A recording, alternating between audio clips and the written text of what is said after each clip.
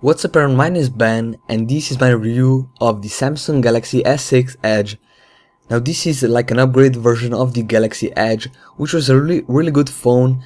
This is pretty much a Galaxy S6 with the curved display, which I actually really like and enjoy since the curved display makes everything better and it overall looks really interesting.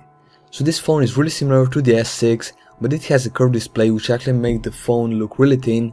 On the front you also find a 5-megapixel front camera, a call speaker and some sensors, as well as the home button and the two capacitive buttons.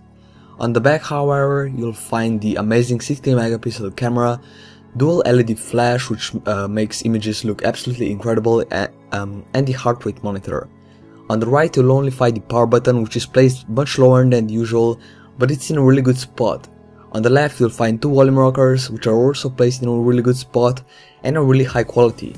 On the bottom you'll find a headphone jack, a USB port for charging and a microphone, as well as a speaker which is really loud. And on the top you'll find an IR blaster, another microphone and the nano SIM card slot. The display on this thing is a 5.1 inch 2.5K display with a resolution of 2560 by 1440 and a PPI of 577. The display is also curved, which is why I love this device so much for watching videos and movies and stuff like that. It is also amazing for gaming as it provides an incredible viewing experience. So for the specs, this phone has an 8-core 64-bit CPU, 3GB of RAM and the Mali T760 GPU, which handles gaming really well, as you guys saw from the gaming test. The cameras on this thing are probably its best feature along with the display.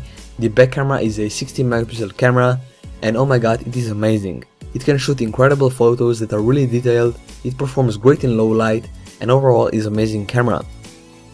You also have a bunch of modes as well as a pro mode which allow you to control the ISO, the shutter speed, exposure and all that. And on the front you have a 5-megapixel camera which is also really good and high quality.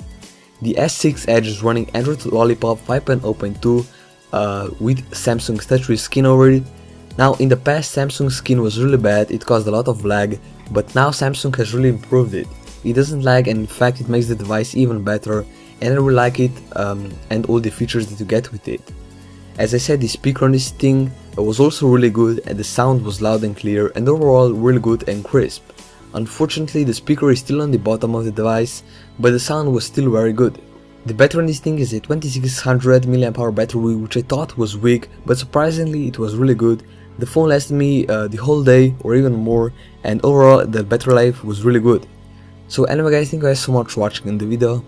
First I'd like to say huge thanks to C-Mobile for providing this handset for review.